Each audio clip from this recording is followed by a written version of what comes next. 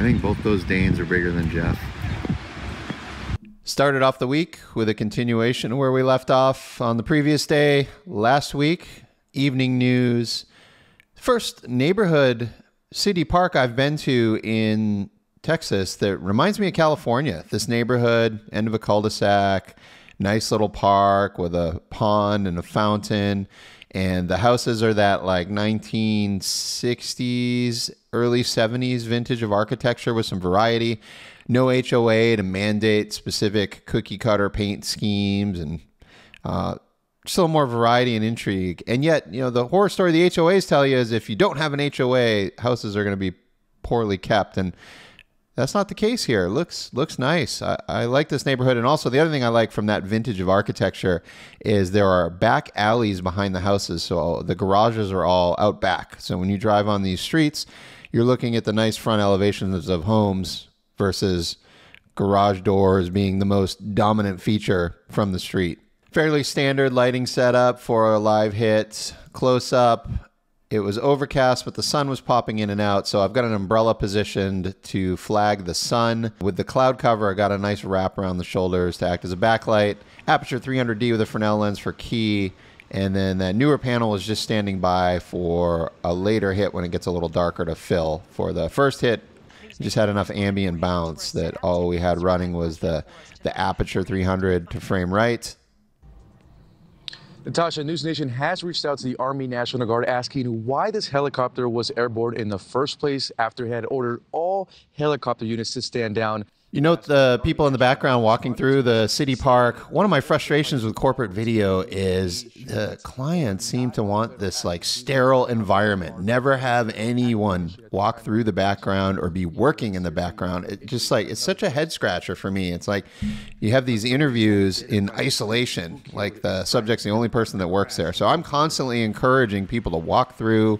You know, generally you're featuring a business or services or collaboration. It's like all the talking points in the interviews run contrary to this sterile backdrop. Wrapping the Aperture 300 because our next hit will be when it's a bit darker, and the 300 even at 1% at that distance is way too bright. Except I'm an hour off. This is our first evening with the new time change. You can see in the background the sun is just above the tree cover frame left, so wrap the umbrella and arming in a backlight. Good. Now 180 the light, so the battery, the weight of the battery is closer to the stand.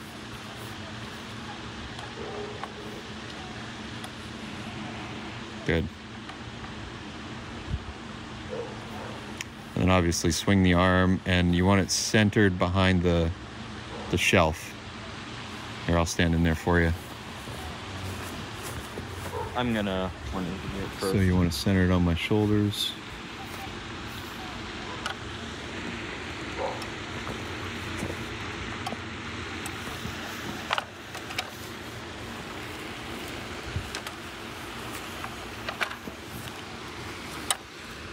A little bit more. Just a touch towards me. Cool. All right. Battery, and then you're gonna set it to daylight and the lowest setting. And you can just turn this on and leave it on. It'll run all night at low. One. Yep. There's a switch on the backside.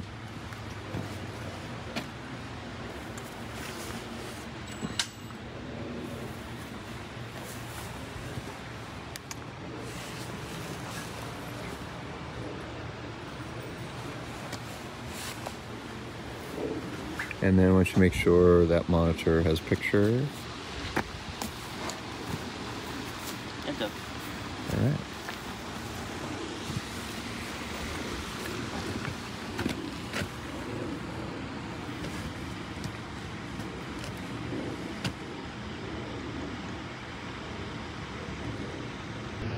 And at this moment, authorities are still investigating the cause of this helicopter crash. News Nation has learned of a planned funeral service this Thursday in the Rio Grande Valley City for the Border Patrol agent. This helicopter was part of a federal border security mission during that crash that did kill 3 people and injuring a 4th.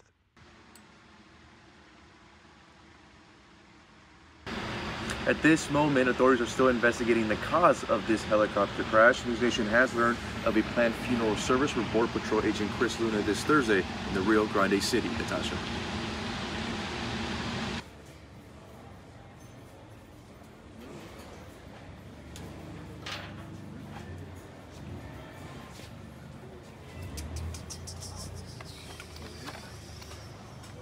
2020 MacBook Pro, the battery was worn out and running hot, so I went to swap it out. I loaned out my heat gun, and I pried the batteries a little bit too much, and one of them kicked off on my kitchen table. I managed to carry the MacBook as it was a fireball to the front door, and it was just starting to burn my arm as I got the door open, and I chucked it onto the front lawn.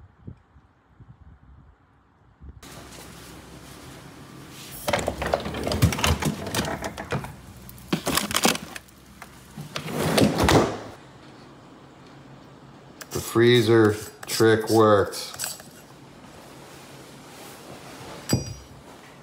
All right, next I got to get this ring off, and I saw on YouTube, I gotta let it warm up now. Well, maybe keep it close. I gotta put gaff tape on here as little tabs to twist this ring.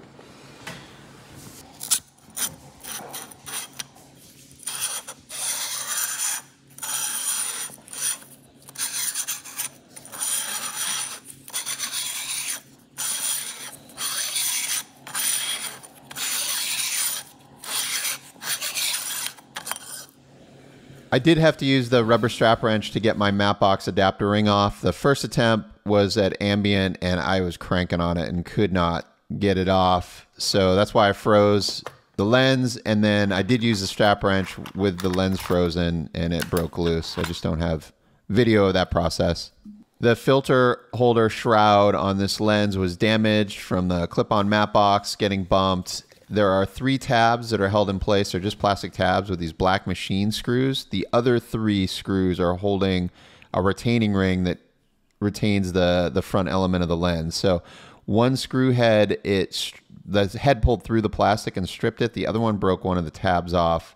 So you can see here, just the bottom right was the only one still holding the ring in place. I have not yet ordered the replacement part. It's $150, but I did reseat this ring with the broken parts. So at least it's flush and looks original now, and it appears durable enough to hold the factory lens shade, which is what I'm planning to use the next day up at South by Southwest. I think how I damaged this lens was up at South by Southwest, I had removed the lens from the camera and placed it in a small low pro soft backpack. And then the straps were really loose on my shoulders and I had my hands full. So I was like trying to remove the backpack by shaking my shoulder a little bit. And it slid off my shoulder and probably fell from like just above my knees to the ground. And I think because it was so tight in the backpack, that's what damaged it.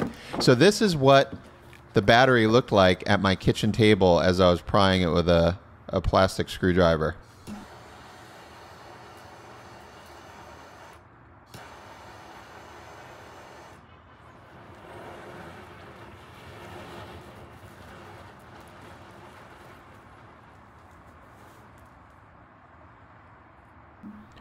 So I had some of those sparks shooting onto my forearm as I was carrying the MacBook from the corner. Note how long this thing stays ablaze, and even after the flames are gone, that's metal that's red hot. So my son burned up the last battery. I didn't want to leave a partially heated and damaged battery sitting around to spontaneously kick off. So he took the initiative and just torched it in the backyard. It's also terrifying to think that laptop batteries have done this in airplanes, in overhead bins, and I don't think there's any way to extinguish it. You just have to bag and contain the heat, as the whole thing is a self-contained chemical reaction, which has motivated me to get rid of all of my standing old batteries sitting in the garage. I had all of my files backed up in the cloud except for working video files for the vlog. So the last couple of weeks' entries, I had not yet moved those to external drives for backup. I have the 28 to 135 put back together with the broken ring, so it's all flush again, but I don't want to risk putting the Mapbox on there again and having it pop out, so I want to revert to the original sunshade. I don't remember where I put it, and this shelf here has been my catch-all of miscellaneous stuff I don't want to throw away. And the funds for my next camera went to this. Forecast had the next 5 days, 0 chance of rain.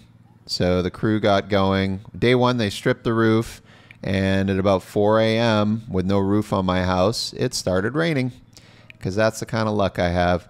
So day 2 and 3 takes, I've learned, longer to put metal on. These coils are 1 ton each, so they transport 1 on the trailer, 1 on the back of the truck, and my house was 2.5 rolls. But what's cool is each piece is extruded and cut to length from the ridge cap down to the fascia. There are no horizontal seams. Back up to Austin, week 2 of South by Southwest, which is the big week. It's the EDU week, week 1. Week 2 is the normal one. So we're just covering another presentation. So they've got several rooms set up at the Hilton and the Convention Center that are all the same layout. They're seating for, I don't know, maybe 150 to 300 people. And then they've got designated camera positions, one at the back and then one kind of halfway up to the side of the stage. The rear one's like too far away and the side position isn't close enough. So you'll see here as we get in position, ended up going in there with the 28 to 135 for the wide cam and the 200 to 600, which I purchased specifically for this type of work. And this is my first official day using it as the roving close-up camera. My son's getting the camera's time code synchronized because they don't allow cable runs from the house audio board to cameras, and they also don't allow wireless transmission because you don't want to step on all the other wireless mics in all the various conference rooms. So I have the sound devices mixer positioned up at the audio desk, time code synced to the 2 cameras and recording the PA mix. We ended up landing both cameras at the closer position, and it was a panel of 4 people. The wide angle 4 shot ended up coming in at full frame 100 millimeter, and the close-up cam was a tick under 400 millimeter to get a standard close-up in 6K full frame on FX9s. And I know I'm old school, but I prefer, because it's what I started on, ground spreaders versus mid-level spreaders. And this is an example of why. The most common reason is I can nest 2 cameras in a box that's designated for 1 camera. This comes in frequently with press conferences. This allows me to change the vertical height of the camera once I'm in position without disrupting the operator that's next to me, because the tripod legs stay in a fixed position. They don't float around or get wider or narrower.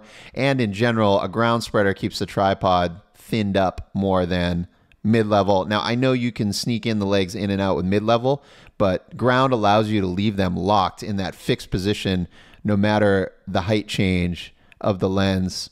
Then on uneven terrain or high wind or just a lot of foot traffic, it's easy to drop a sandbag on the ground spreader.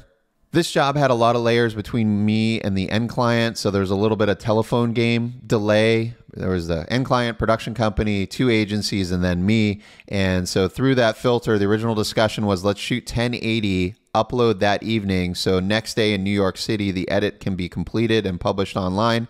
Then on the day, the on-site contact for the end client said, no, let's shoot 4K UHD, at which point I said, you know, that may take a little over a day, let's say 30 hours to transfer it up to the cloud. So we switched to FedExing, and the ship time on the FedEx ended up being a little over 30 hours. I need you on all my shoots because they're all short days when you come along. You haven't put in a 12 or 17 hour yet. Have you even put in a 10-hour day? No.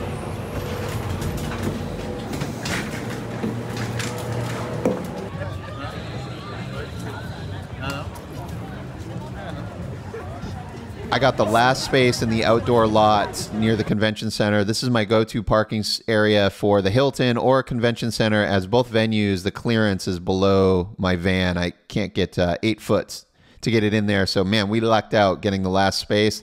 There's a little bit too much gear in the van, as I had 3 different jobs back to back with hotel stays in different cities, no chance to reset. And I wanted to leave the mattress in case I got overtired on the road. I do prefer the body style on the high roof Sprinter. It's the same length as my van.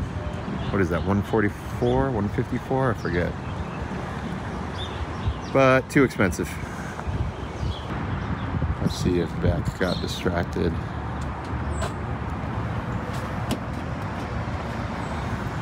Oh, he's still loading up the fridge. Good.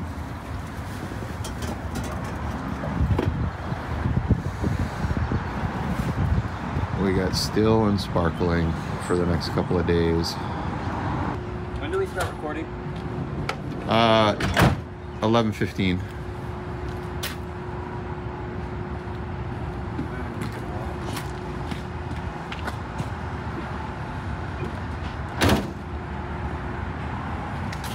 Morning. We're up in the Dallas-Fort Worth area shooting 2 different distribution centers, interviews, B-roll, still photos, aerial drone shots. Day 1 for me was 90% interviews. I really didn't have that much opportunity to get B-roll, but we're going to be up there next week to focus exclusively on B-roll at 2 locations. We had a compressed day, 11 start, finished at about 1700. Did not have an opportunity due to the company move to stop and get a quick lunch, but it worked out. We're only, I guess, you know what, that was like 6-hour gap. Not too bad. We had a late breakfast and got through it. Had my son helping out, working basically as the lighting tech on this one.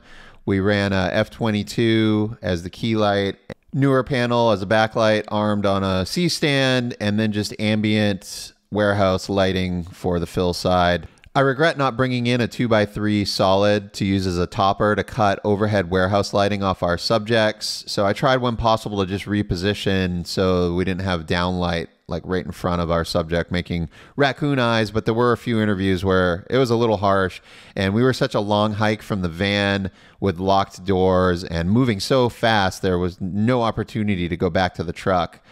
Ran all the interviews with a single Sanken lavalier, electrosonics transmitter. We were on block 21. Didn't have any problems at either location. 1 frequency for the day. Didn't have a single RF hit, which was a huge relief. Next time, I think I'll go back to running a boom mic instead of a lav. This was just a speed thing. I was thinking I could work a lot faster with 1 less stand and just pin the lav on while the lights are getting positioned. But it was a noisy environment with conveyors, fork trucks, and just voices and activity, and I know I can get better isolation with the boom. I made the conscious decision not to bring a top shelf for one of these carts, and the shoot 3 of 3 on the road, it would have come in very useful to keep the gimbal built on the top shelf.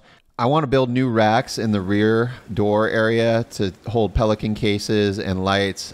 Each time I start on a design, everything's like a trade-off. When I build more shelving instead of stacking cases, I can effectively carry less. There's our client. He volunteered to do the farmer carry, so he didn't have a chance to go to the gym.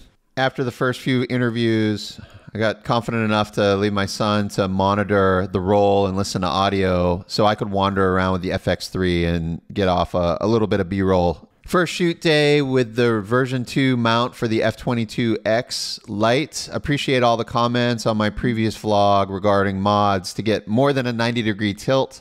I was limited here. I had several subjects with glasses, so we had to elevate the light up, but then I was unable to tilt it down for optimum focus. So I had one commenter say that the little Matthews Mini grip head will work when inverted backwards. So I'm going to try that out this week. Thank you. Second location was a little bit under 1 million square feet of warehouse space. I think it was like 870, 860. I forget now, but we switched from our rolling carts to a golf cart. So this shoot was all about featuring these distribution center operations, and each subject was talking about a particular aspect of operations. So it's important to be able to discern the background as it's relevant to what they're speaking.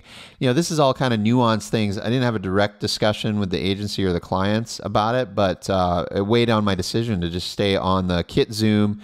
And quite often I wasn't shooting f4 wide open. I was down at a 5, 6, or an 8, which still gives me quite a bit of shallow depth of field, but at least there's still enough sharpness in the background to discern the objects that are back there. Got a shoot coming up next week. It's my first request of 2024 to shoot on Canon C-Series cameras instead of the kit I own. I gently pushed back on the client. I just gave him a list of like, here's the cameras I own, Sony and Ari. I didn't offer a pricing option to sub-rent Canon gear.